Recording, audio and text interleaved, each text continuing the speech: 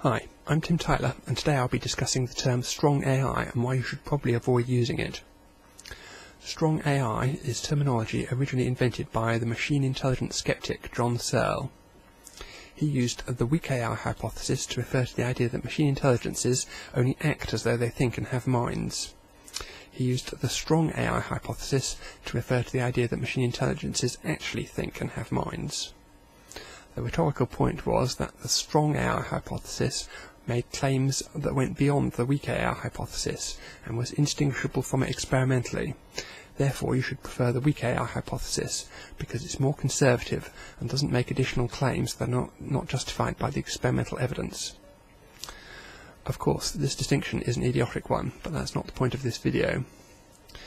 What happened next was that people overheard experts discussing the strong AI hypothesis. Naturally, they were not able to make much sense of what they heard. If it walks like a duck and quacks like a duck, then why not just call it a duck? However, they could tell that the machine intelligence supporters were saying that the machines were strong, and that the skeptics were saying that they were weak.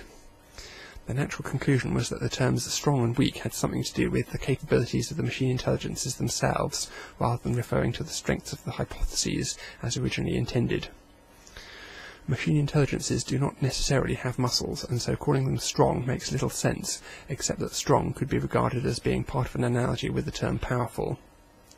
However, this new usage made just enough sense to catch on, and it eventually eclipsed John Searle's original intended usage.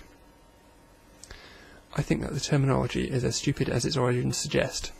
Calling an AI intelligent, smart or powerful would make sense, but the term strong is just silly. The term strong AI is practically useless in John Searle's original sense, because the concept it refers to is a pointless one. It is practically useless in the context of a powerful machine intelligence, because of the ambiguity with John Searle's terminology, and because strong is a dreadful synonym for smart.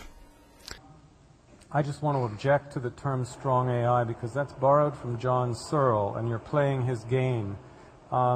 Strong AI for John Searle, the definition of it is it's not a certain level of AI. It is the notion that when you are creating artificial intelligence, that the thing that you produce actually, as he would put it, has intentionality or has semantics or is conscious. To John Searle, the idea is you could have something that passes the Turing test or is even smarter than that. It still wouldn't be strong AI because it would be vacuous inside. It would have no feelings, no consciousness. It would not be, its symbols would be vacuous and empty. So I want to just emphasize that the term strong AI has sometimes been misused. It is a term that is, I never use it. I think the best thing to do is avoid the terminology altogether. One of the main effects of using it is to give the impression to people like me that you do not really know what you're talking about. Enjoy.